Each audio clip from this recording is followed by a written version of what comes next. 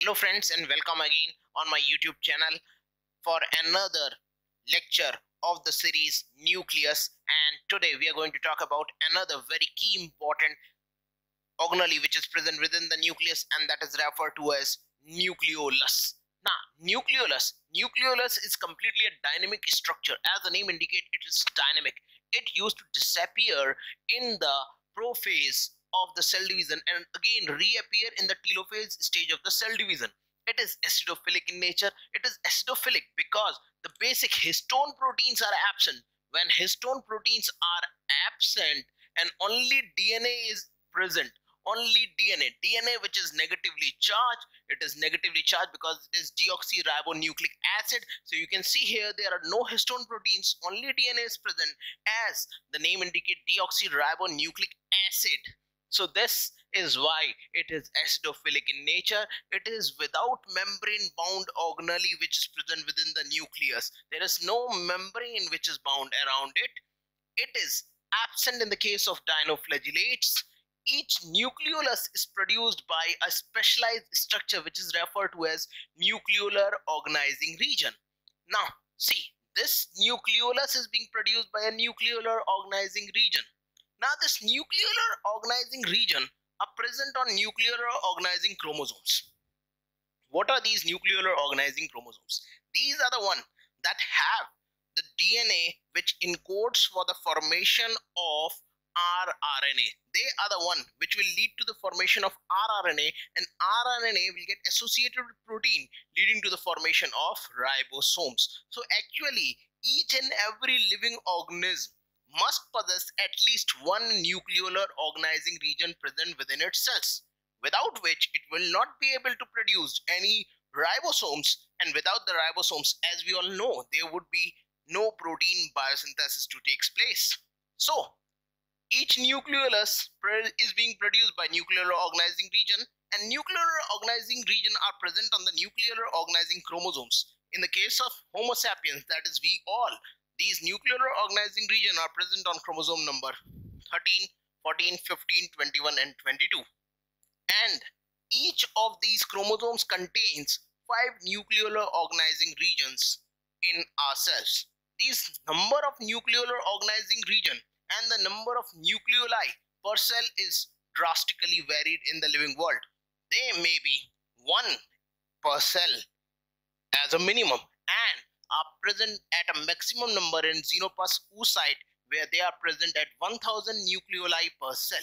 As I have already told you that this nucleolus is the one which is importantly known for the biosynthesis of ribosomal subunit, because it contains the rDNA present within itself, and it is this rDNA which will lead to the biosynthesis of rRNA, transcription of rRNA from the rDNA, and it is this rDNA which is being associated with the innermost compartment of the nucleolus, which is called as fibrillar center. The nucleolus could be categorized into 3 parts: fibrillar center, fibrillar component and granular component.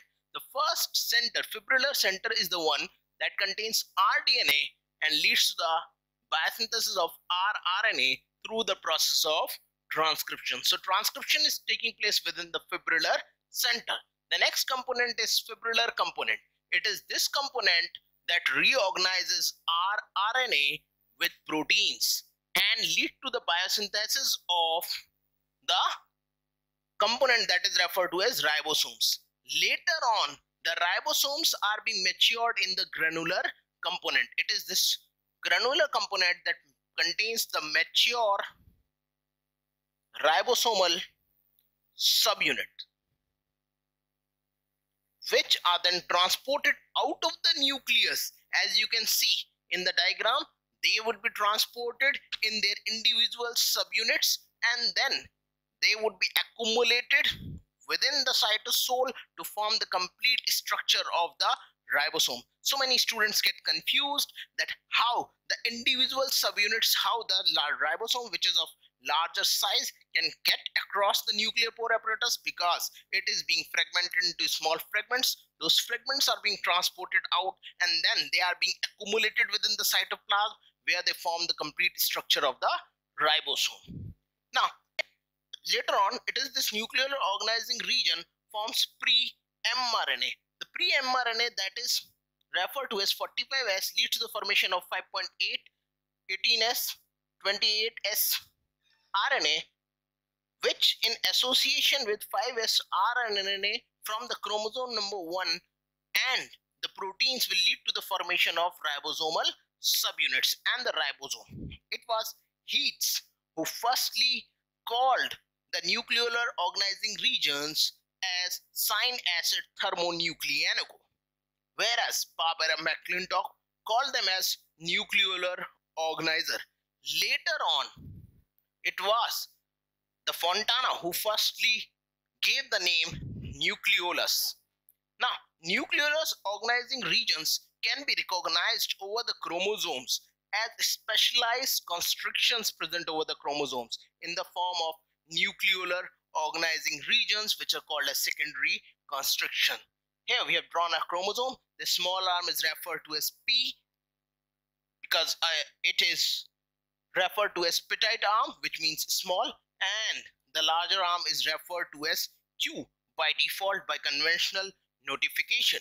Now, the fibrillar center, which is present at the center of the nucleolus, contain 3 different types of bodies associated with it.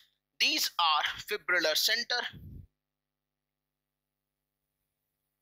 Center contains 3 bodies. Which are these 3 bodies? The 3 bodies which are being associated with it are A, the Kajal bodies, which are involved in methylation of RNA,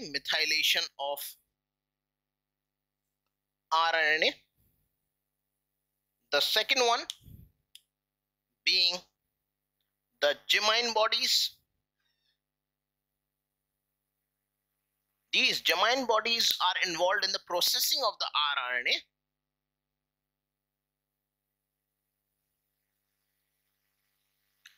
And the last bodies which are present are referred to as PML bodies. PML bodies. You can see the bodies above in the above figures as I am writing down. In the case of PML bodies, these PML bodies are these are the site where the transcription factors could interact with the chromatin. Sites for interaction of transcription factors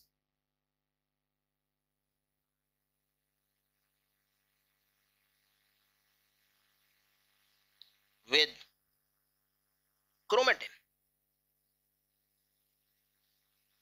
regulating the transcription of several different types of genes and chromatin modification. Now, another thing is very important. There is another protein which is involved. This protein is referred to as sumo protein. The sumo protein is involved in the translocation of these transcription factors to PML bodies. Involved in translocation of transcription factors to PML bodies.